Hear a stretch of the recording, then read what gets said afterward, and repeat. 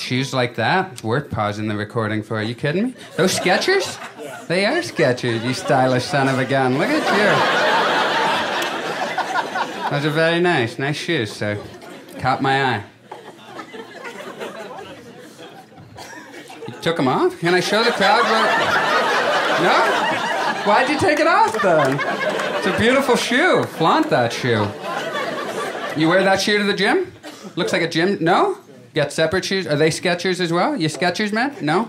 You diversify the shoe portfolio? Respect. Respect.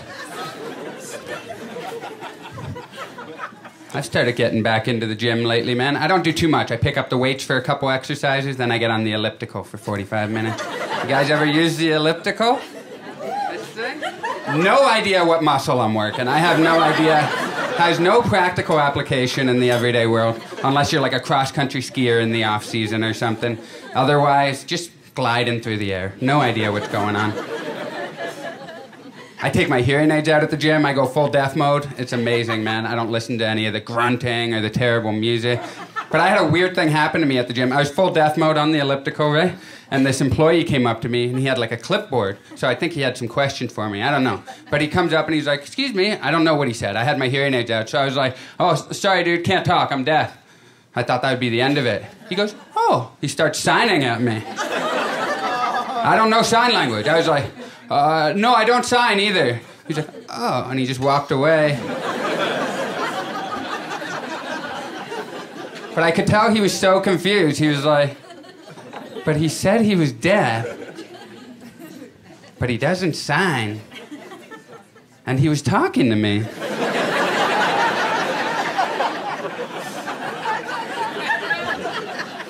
that son of a bitch just lie about being deaf?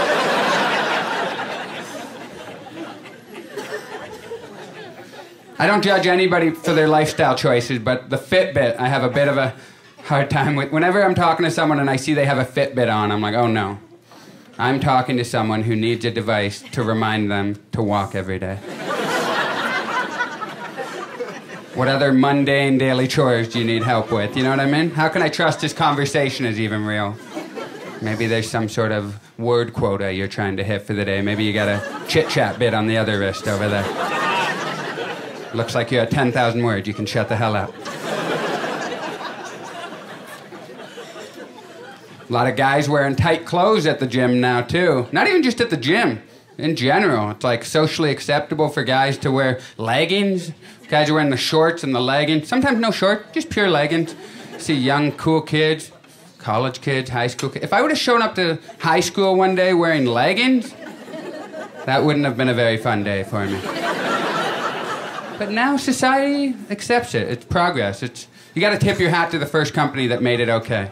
The first company that recognized that for years, men have been looking at women in spandex.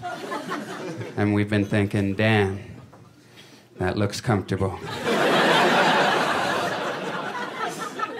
If only there was some way I was allowed to wear that. But no, I can't wear spandex. I'll be ridiculed. And then this company came along and they said, what if we told you it's not spandex? What if we told you it's armor?